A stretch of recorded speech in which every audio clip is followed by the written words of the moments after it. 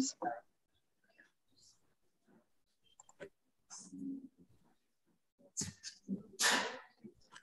All right.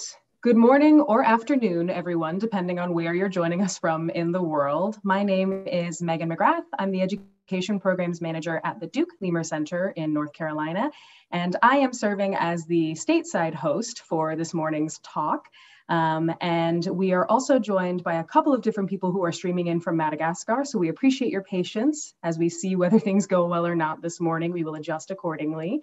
And I think now I will turn it over to James Herrera over in Madagascar at Cursa University. Thank you, Megan, and hi to everybody who's tuning in. We're really excited to begin the Malagasy Scientist Seminar Series, which is supported by the Duke Africa Initiative.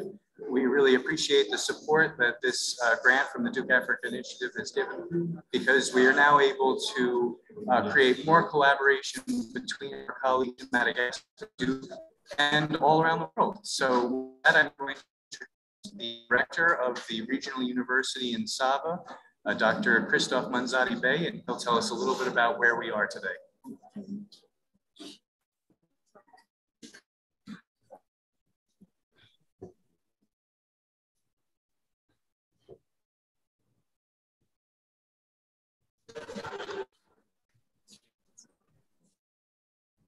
Okay, hello, I'm Christophe Manzarbi, the director of CURSA in SAVA University. So I'm very happy to receive you at this presentation, and thank you very much for Duke Africa Initiative to support this program. Thank you.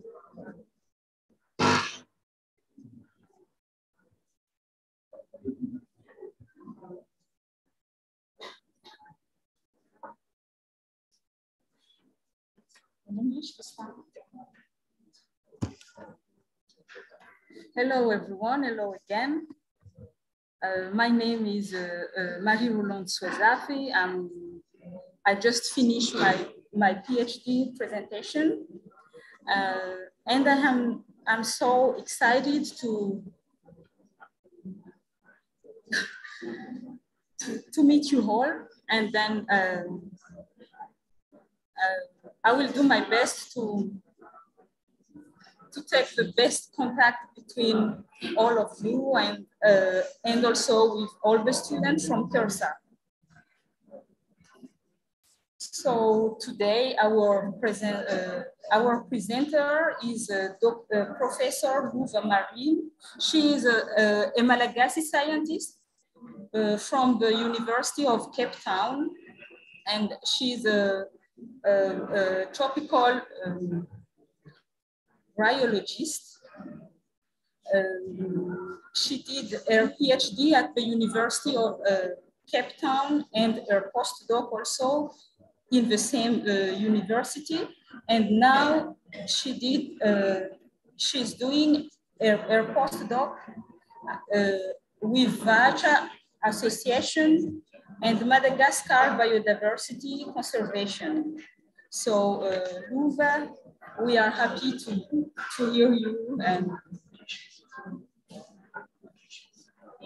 yeah, and also she already published 5 publications, and thank you for sharing it with us.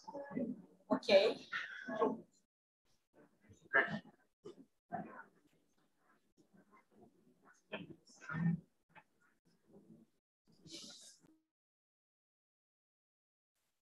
Okay, thank you for inviting me to do this presentation today. So for today, I will be talking about bryophytes. I'll be explaining what are bryophytes and a little bit of their life history, some morphological characteristics, how do you recognize bryophytes, and also why are they a good bioindicator of environmental changes. And then at the end of this presentation, I will be telling you a little bit about the bryophyte of Madagascar.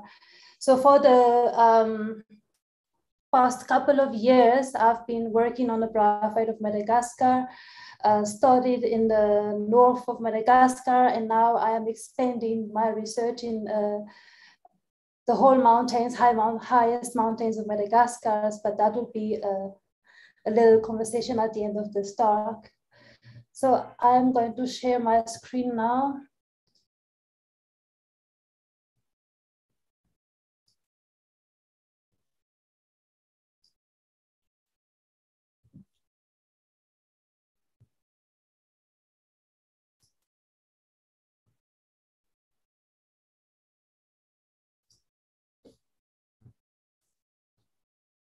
Can you just confirm with me that you see my screen properly? Everything looks great, Lova. All right. So to start off, I'm just going to tell you what are bryophytes. So bryophytes are small plants, chlorophyllous land plants, and they comprise of two free morphologically but phylogenetically distinct groups. There were phyletic groups composed of liverworts, mosses, and hornworts, and they are the early land plants that ever colonized the land after the algae. They are about 404 and 500 million years old. How you can distinguish bryophyte morphologically is that they are generally small, very small, from a couple of micrometer to the biggest is few centimeters, 20 centimeters for the biggest, or 1 meter for the aquatic plants. So they like vascular plants. They like vascular tissues. They don't have xylems or phloems. They also lack roots, and they are attaching themselves to their substrate by using some sort of rhizoids. Also, they are mostly having a very fixed cell thick. And they are also called poikilohydric, meaning that they can suspend their metabolisms in the absence of water and then resume their metabolism after when they receive some water from the environment. Some bryophytes are called ectohydrics, which means that they absorb and conduct water externally, and they can absorb also the water from the entire surface, and also the connections of the water are done by capillarity. So some of them are also endohydric, so they can conduct the water internally, and they can also have the ability of control the water status. To some extent that they can actually have a water-resistant cuticle, so that will prevent the water from leaving their cells. All right, so as I said earlier, there are three groups of phylums in the bryophytes. Of them are the mosses. They're the most popular group. They are characterized by very simple leaves and also sometimes a ramified branch. Their leaves are inserted in more than 2 ranks around the stems, and they have a multicellular rhizoids. Some of the characteristics are in the leaves. Some of them have no leaves. Some has one nerve. Some have no nerve. Some have multi-nerves. And some of the cells have this called papillus, which is some sort of something that's growing in the middle of the cells. And then at the bottom, at the insertion of the leaves, is a big cells, a differentiated cell that are called ocelli, which is used by the leaves to attach themselves to the stem. And then one of the other features of mosses are they have this uniform and unique sporophytes. And in some of the cells, they have different multiple intracellular chloroplasts. So there are 2 different mosses. One of them, which is distinguished by the incision of the sporophytes in the gametophytes, so the Acrocarpus plants, which have the sporophyte at the extreme end of the stem, and they're not branching. And then the Pleurocarpus, or the mosses that are that are branching, and then the sporophyte are actually coming from the axis, the lateral branches of the plants. And then we have the liverworts group. There are two groups in the liverworts. The one is the thalloid plants, which is a mostly flat green thallus. They don't have stems or leaves. And then we have the leafy liverworts, which has a stem, distinguished stems and leaves, and the leaves are inserted in 2 rows on the stems and maximum 3 rows. And they also have, sometimes they can be ramified. Some of them are thalloid as well. And one of the most critical features of the leaf is the arrangement of the leaf, because these are very useful for identifying the species. Okay, so bryophytes are the second most successful plant in the world after the angiosperm in terms of species number, the range distributions, and also the habitat that they occupied. So you can find bryophyte, for example, in the polar region, but also they're very diversified in the tropics. You can find them in almost terrestrial habitats from the littoral zone to the mountain zones. And for example, in the tropical forest, they have a very important biomass. In terms of species number, it has been recorded that there are more than 20,000 species in the world. And in the tropics, more than 11,000 species has been described. So bryophytes are also very important group ecologically, because a lot of organisms such as microinvertebrates or orchids or other insects are using them as habitats. They also provide different important ecosystem services, such as they contribute to water cycling.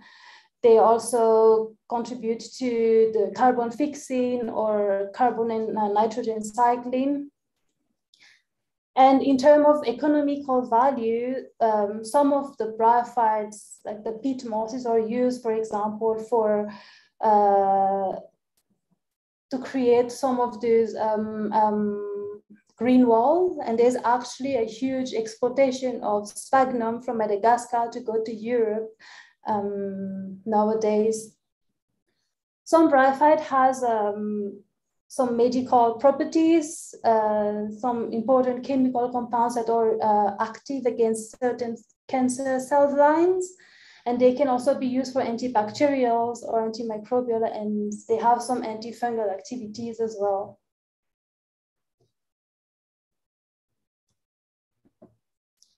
Now, I said earlier that bryophytes also have very diversified habitats. They occupy different habitats. They can on soil. They also grow on tree bark, on rocks. Actually, in the tropics, they are very diverse. The most diversified habitats are the epiphytes, those that are growing on tree barks. They also can grow on different leaves. Some bryophytes grow on top of some other bryophytes without really harming the other hosts. Some of them can grow on organic matters that are in decompositions.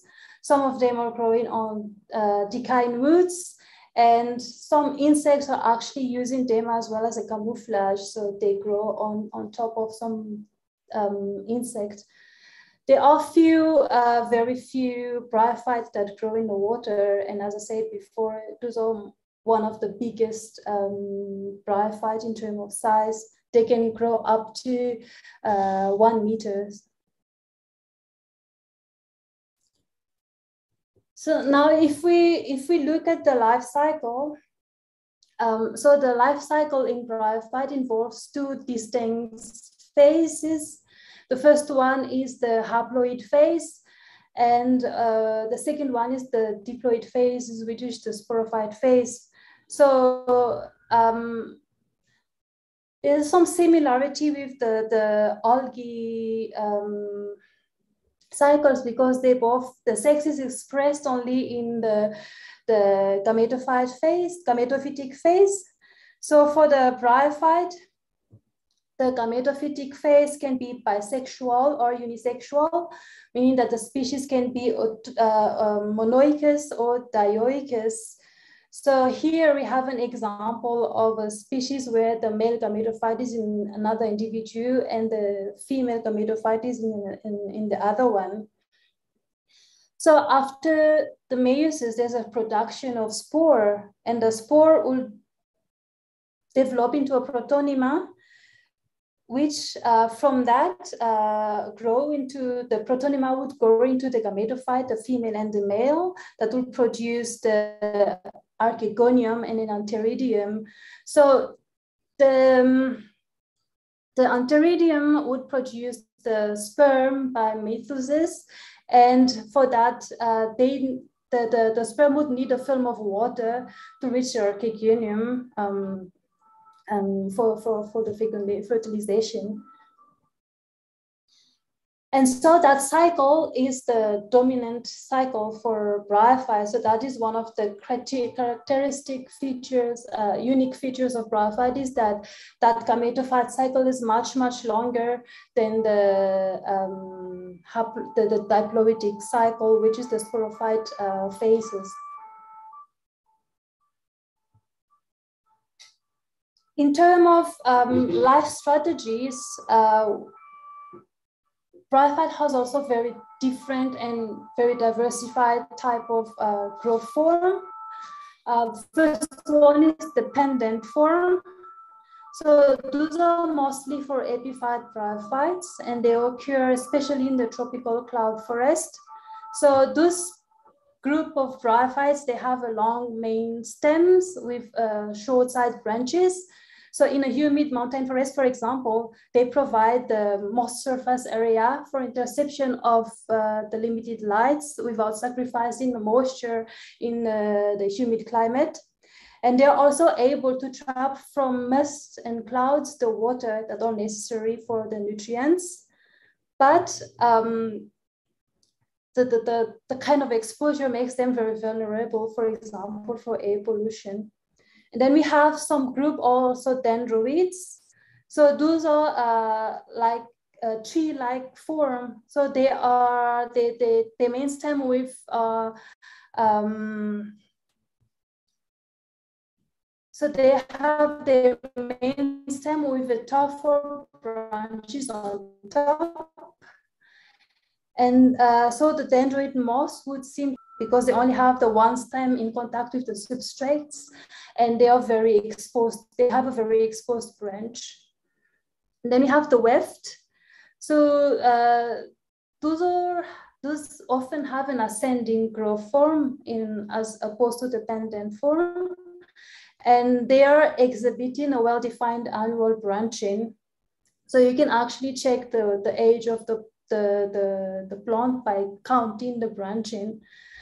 They also hold a very considerable capillary water, and they grow very loosely. They are easy to move from the substrates.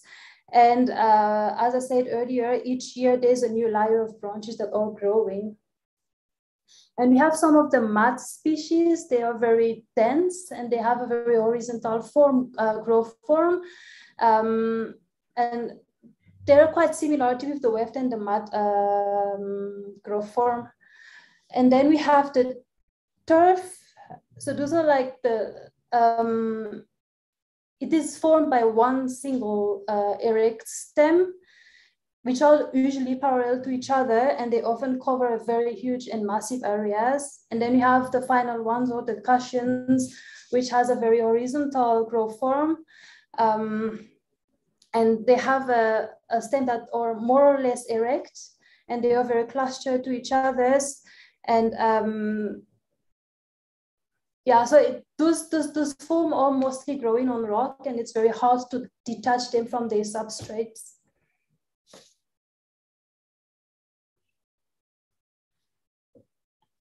Now, so I've sent you guys the difference between R and K selection in terms of life strategies for plants. So for mosses, it's a little bit difficult to really define if they are R or K strategists as in seed plants, because as these two strategies rely heavily on three characteristics of the plant cycle: the arrival, and then the persistences, and then the establishment and the growth to maturity in a developing community. So this is problematic for bryophytes because in their life cycle, they can grow from a fragment into an adult, or growing from a broken tissue of a fragment into a protonema, and then into a juvenile individual, into an immature individual that can reproduce new individuals. So it's very difficult to look at the age, for example, of the plants, or the where in the life cycle is the individuals at the time where you are looking at them. So the first thing one must realize when trying to determine the strategies for bryophytes is in context of comparison. So some bryophytes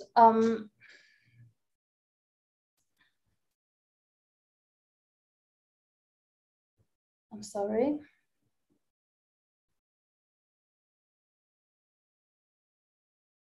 In terms of comparison, as I said earlier, so some of bryophytes can be having a mix of the character. It can be an R strategist at the same time as a K strategist. So most of them are in both in the middle of the continuum in terms of strategy or instead of strategies. Okay, so the R strategy is likely for bryophytes that are short stayers. So they are adapted to disturb or ruderal habitats where it is necessary to arrive quickly in a place and mature before habitat changes. So like other R strategists, bryophytes rely on the number of small spores to get into a new location. For example, we have the Finaria hygrometrica. So usually those plants arrive directly after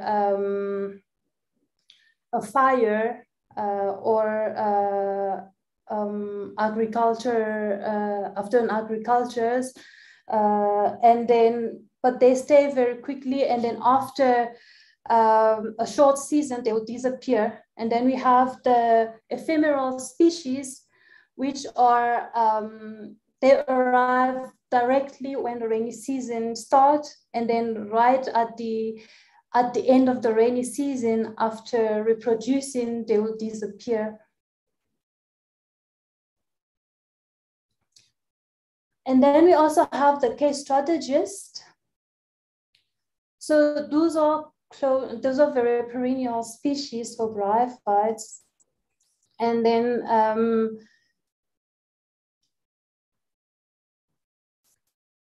so it's, as I said earlier, it's very limited by our ability to determine the age of the individual in bryophytes.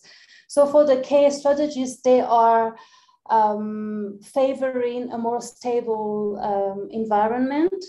They have a longer lifespan, and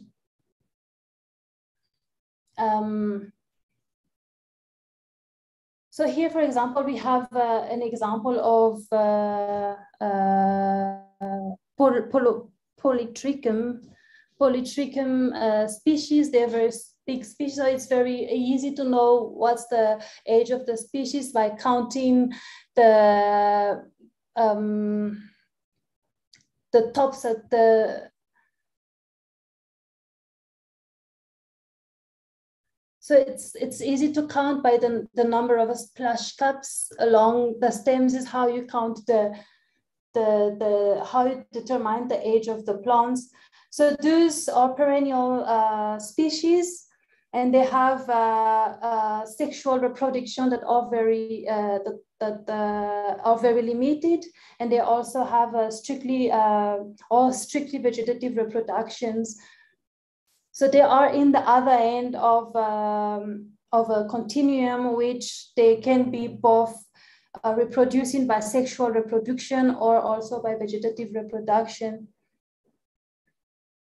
And then we have, say, some of the perennial species. They are more competitive and they require more stable environment, and where the habitats are more predictable. This is an example of Brachytecium, all Brachytecium species. And then we have the species that are not putting all of the eggs in one bag. So this is an example of Cyropodon. So they would produce for sexually, but also use fragments and a sexual propagule during the season when energy is not needed for sexual reproduction or spore reproductions. So they are keeping it more safe in terms of reproduction and use of energy. Yeah, and then finally we have the short-lived species. So they avoid long period of severe stress, and the habitat is more stable, and it's not, so they have more frequent sporophytes, and they started to reproduce after 2 or 3 years. Okay, so what is all of that type of life strategies telling us about how bryophyte can be a bioindicator? So, so there is, for bryophyte, this trade-off between sexual reproduction and asexual reproduction, and also the trade-off of producing branch or not producing branch in terms of saving energy. So as I said earlier, we have the sporophytic phase of the cycle of the bryophyte, which grows on the gametophyte. So the sporophytes never branch. The reason is because it is very useless for photosynthesis, and the production of spore takes a lot of the plant's energy. So this is also why this the phase of the cycle is shorter, because as soon as they finish reproducing, the sporophyte is detached from the gametophyte. So that's why that phase is shorter. So as we could tell that for the goal for the plant is to reproduce and use less energy. And so one of the reason for saving energy is why bryophytes are short and not in size. So this would facilitate the sperm that needs to swim to the antheridia from the archegonia. And also because they lack roots, they cannot access, like other plants, they cannot access the nutrients from the soil, and there's no need of transferring energy from the roots into the leaves. So that's why the size is also small. And as I said, there's no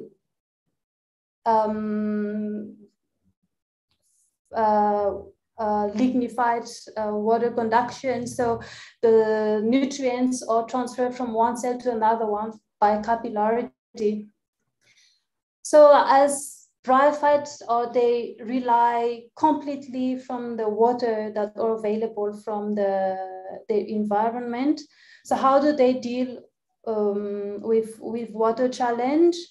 So that is why they have so many different growth forms, which are mainly very low growth form, except for the pendant species that have a more ability to collect the water directly from the environment, since they are already high up on the trees. And also that's why they are more abundant in a more damp area, because it's to have more access to water. Okay, so the reason why bryophyte is also a very good bioindicator is also because they only consist of each leaves are consisting of one layer of cells, and those cells are charged negatively. As I said, there's no vascular tissue, so all the nutrients and waters travel freely from one cell to another cell in the whole body of the plants. And they don't have any roots, so everything is collected directly from the environment.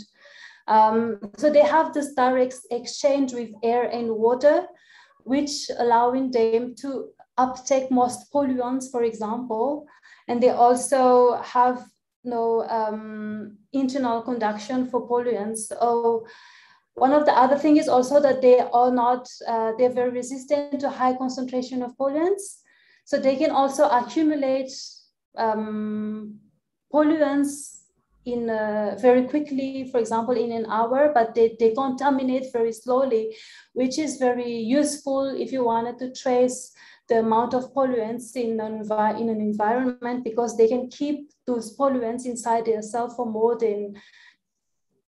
months and more than a couple of weeks.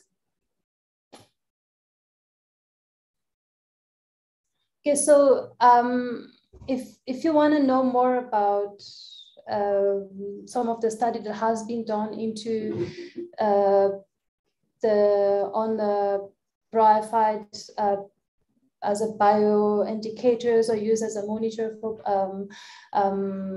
air or soil pollutions, you can read some of those papers. I could also send up this PDF if somebody needs them. So now I'm going to talk a little bit about what are we doing in Madagascar and what are the current status of the bryophyte of Madagascar. So the bryophyte of Madagascar is also very, very diverse.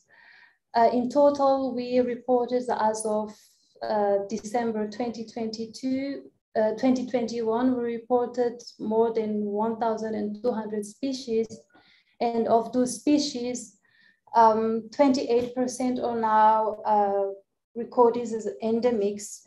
So this number of endemisms is still very, there's a lot of discussions around it, because there's still a huge portion of Madagascar that hasn't been inventoried yet or explored yet.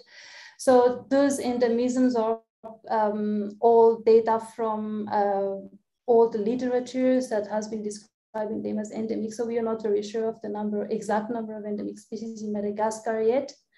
In terms of conservation, not all of the bryophytes in Madagascar have its conservation status yet. So of the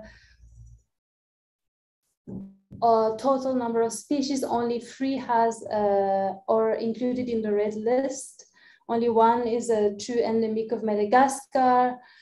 And then we have the Symbigium madagascariensis is also endangered, but is not endemic of Madagascar. And then the other one is the Bryopteris gotichodii, which is endangered in Madagascar, but has been extinct in Reunion Island.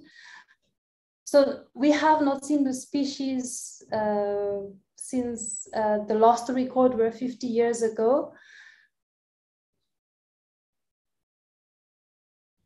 So in terms of bryophyte collections, they are a huge part of Madagascar, especially in the south and the west part of Madagascar that has not been explored yet.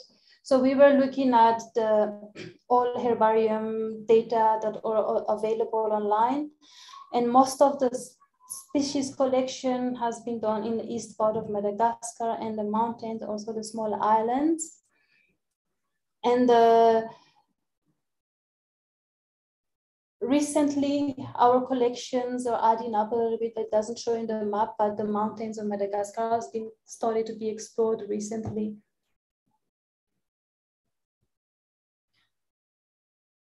So where is the direction of research? Is what are we doing now and what still needs to be done?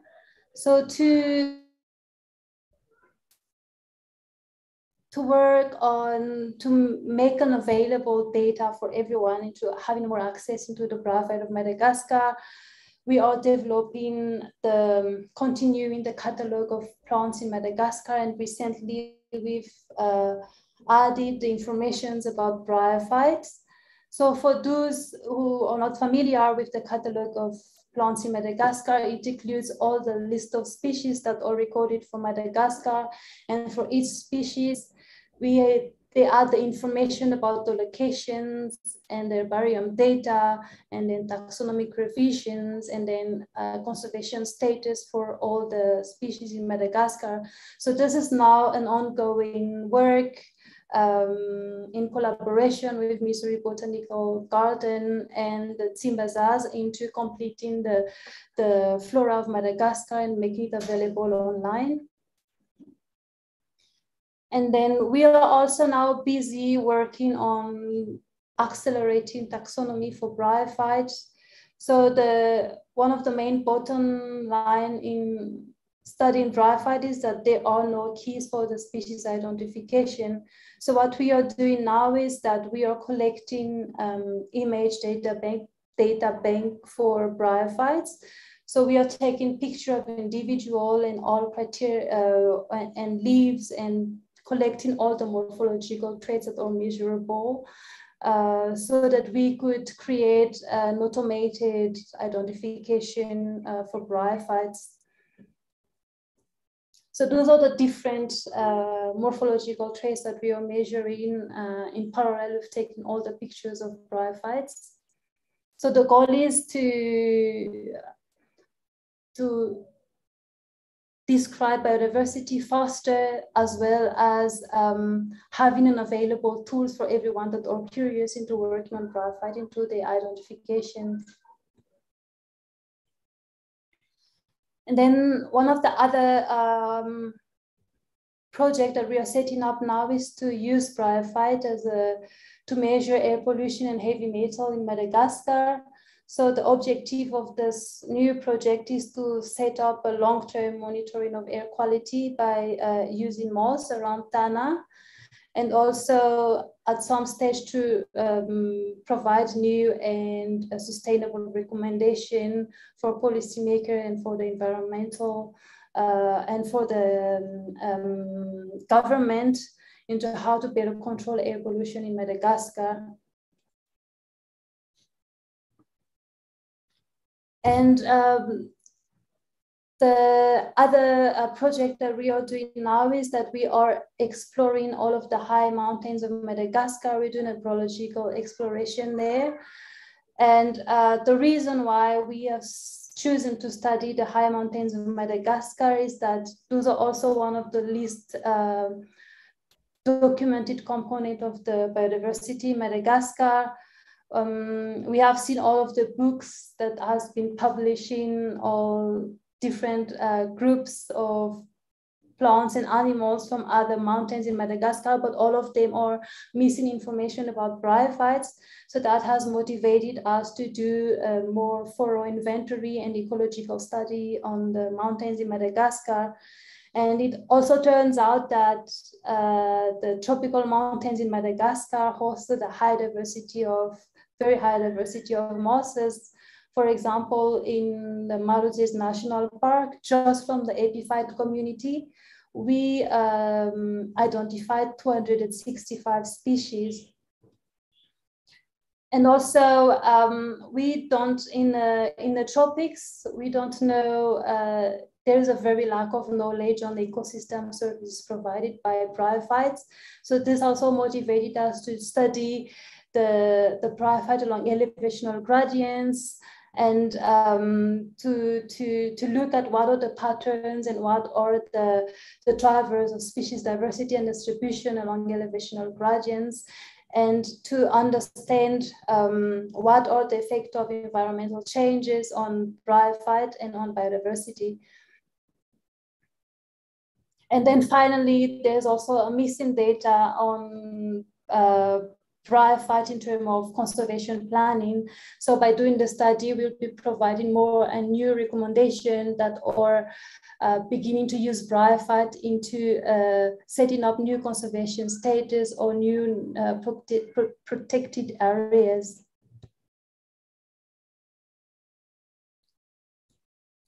Okay, so what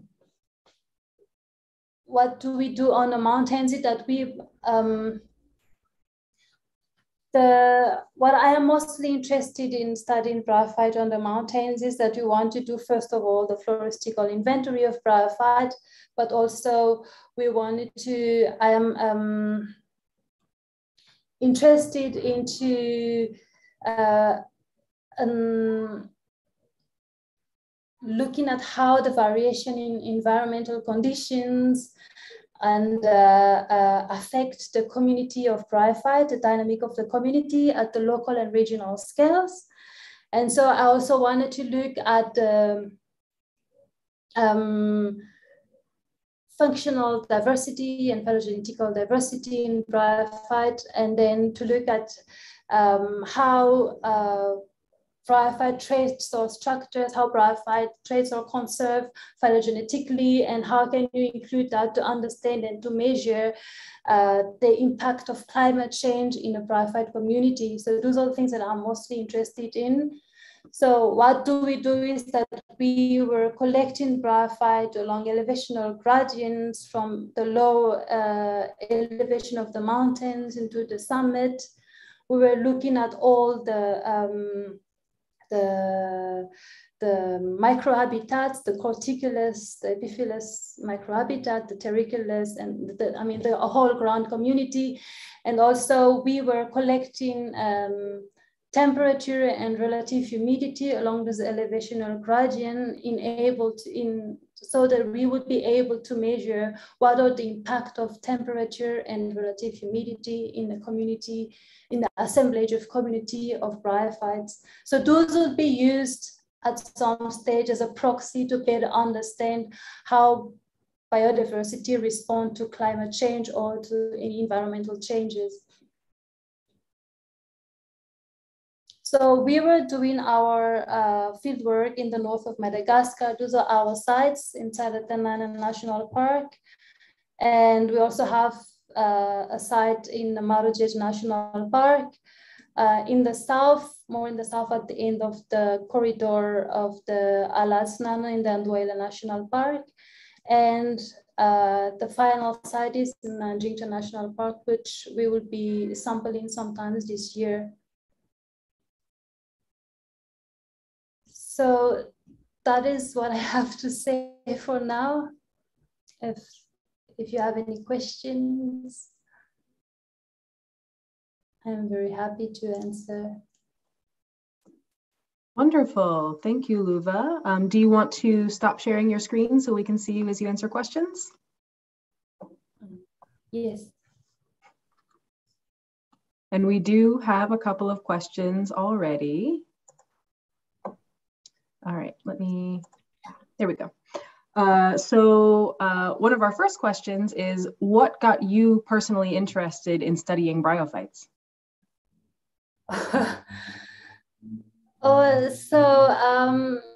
I did my first field work in 2009 with a group of bryologists. So it was just, it was very nice because they're very passionate people. And then we were they were teaching me how to identify them, how to look at specific traits. And then it was just very, very nice to look on the hand lenses, on the different, like a small and cute characteristic of mosses. And also I was looking for something that hasn't really been done yet in Madagascar. So I was doing my own research of which group has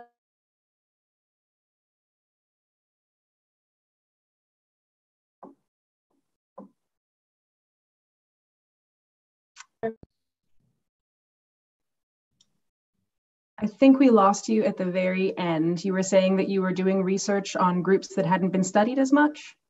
Yes. Yeah, so it turns out bryophyte were one of them. And yeah, so I met my supervisor and then we were discussing about what can be done with bryophytes. There's so much to be done. There are a lot of species that all remain undescribed in terms of understanding the ecological property of bryophytes. There's so much to be done. So there's so much that can be developed with bryophytes. So that also got me very interested in studying them. Wonderful. And it looks like James has a question at Cursa in Madagascar. So I'll pass it over to him. Yeah, we have a question because it was really interesting from the audience, and also your study area was in the east part of Madagascar. And regarding the climate change, we would like to ask which species was the most dominant in the past, species of bryophyte, and now, which species could be dominant now and also in the future? So in terms of species dominance, we do not have for Madagascar enough data to describe which one is the most dominant, which was more dominant in the future. As I say, we don't have enough collections from all part of Madagascar, or even from the east part of Madagascar. So I cannot tell you now which are the most dominant yet and which one is going to be more dominant in the future. Wonderful. And I have another question from our chat on YouTube, which is, for the bryophytes that grow on barks and plants, is there specificity between the host plant and the bryophyte species? Not in my knowledge. Interesting. So they could potentially have multiple host plants or multiple host mediums? I guess it all depends on where the bryophyte will decide to grow. Is depending on the availability of the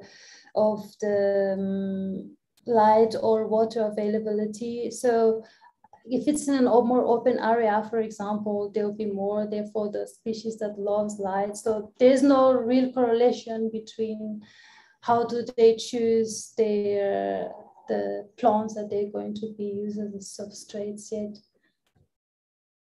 That's interesting. But it hasn't been proved yet. I haven't seen any data on that.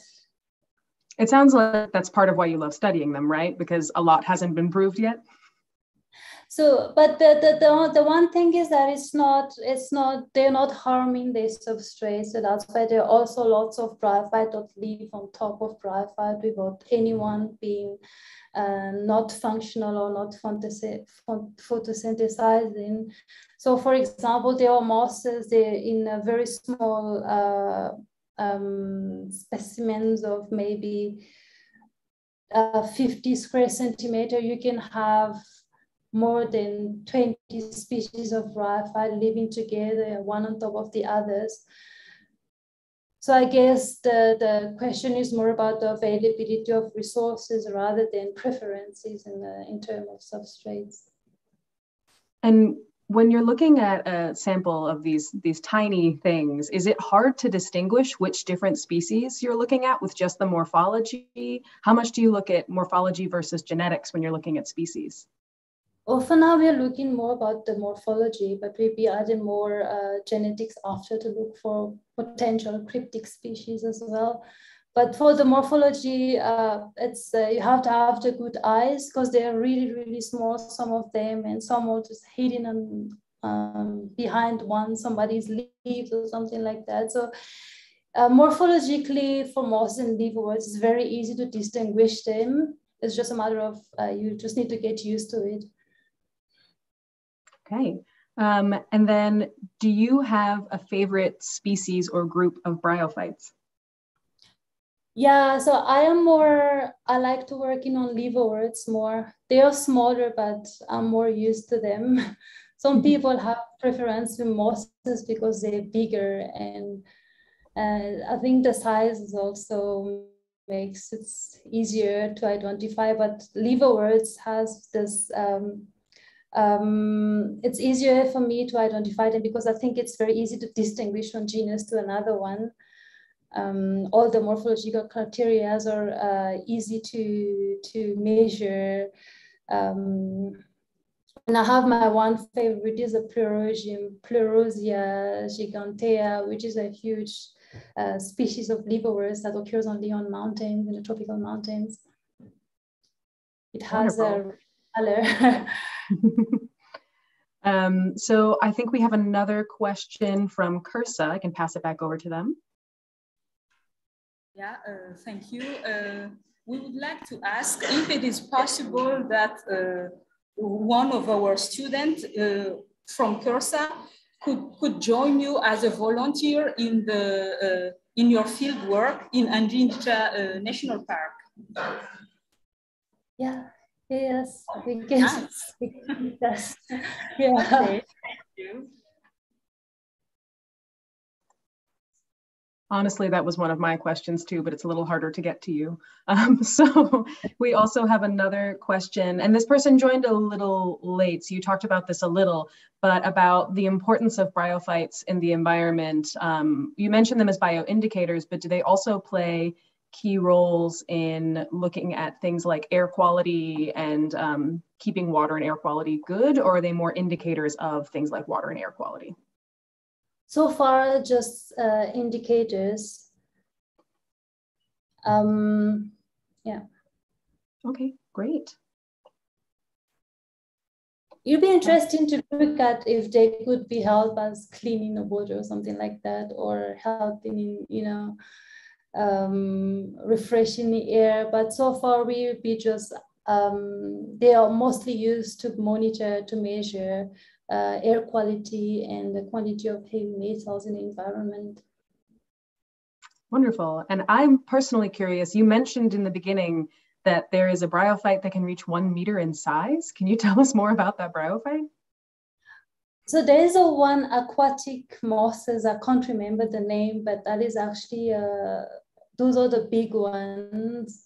We don't have it in Madagascar. I'm not remembering the name of the genus, but I think it's one genus only that can reach that 1 meter. The biggest that we have, the tallest that we have in Madagascar is the one from the Polytrichaceae, and it can reach up to 20 to 25 centimeters. And they grow on soil as well. And I guess by contrast, can you talk about like the tiniest ones you have in Madagascar? What do you mean? Like the smallest bryophytes, because some are obviously much smaller. So the smallest one is called the Microlegunias. By its name, it's a microscopic one. So I think the length of a gametophyte goes to 10 micrometers, and then it is large as a 5 micrometers. It's very small, and they are very abundant in the rainforest. I've now seen 3 species from my collections in the Manduaila National Park. Wow. Very beautiful species. If you can see it. Yes, if you can see.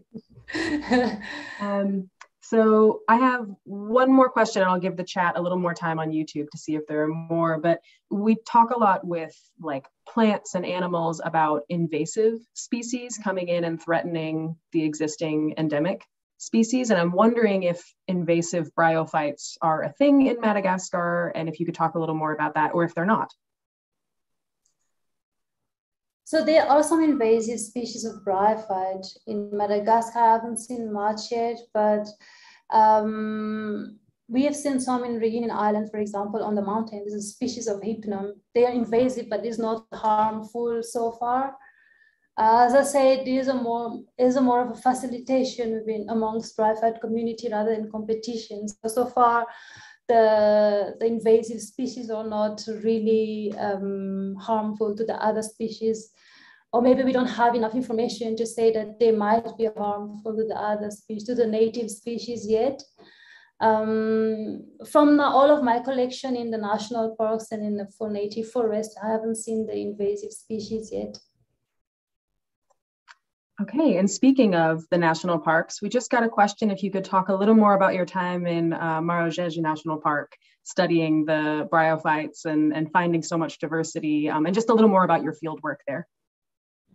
Yeah, so the first time I went to Marseille was in 2009, and that was actually, it happens during one of the cyclone days. So we were in the middle of the cyclone. We were in the forest when the cyclone hit Samba.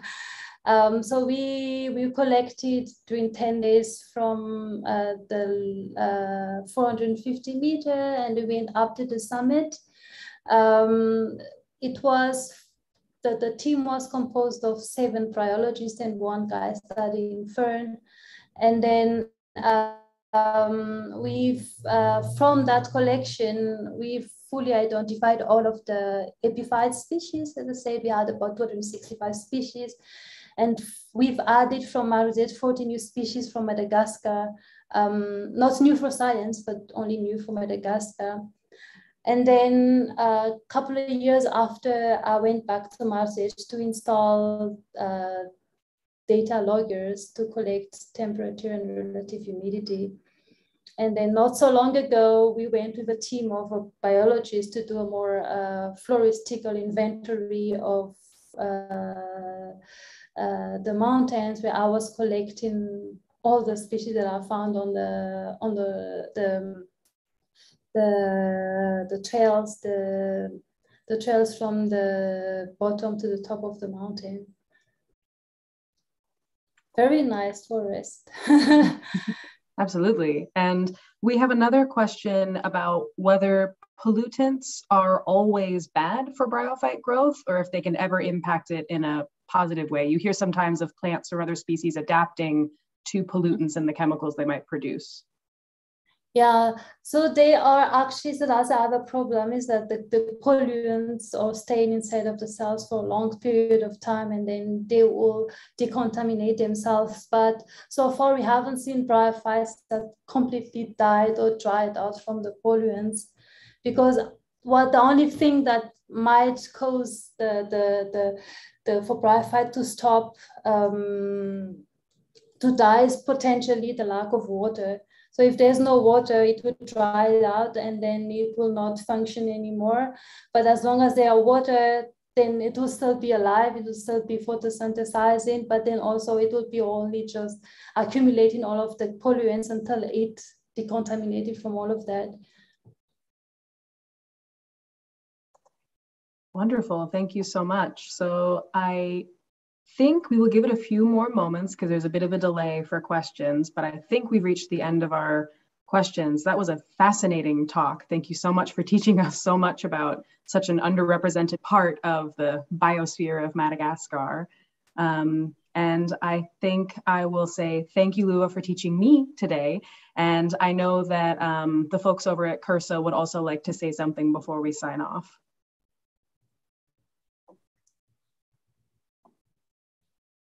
Thank you very much, Luva. We really enjoyed your talk. It was fascinating. I just want to point out we had about 200 students, staff, and faculty packing into the classroom here. The doors were bursting and people even just poking in from outside because they were so interested.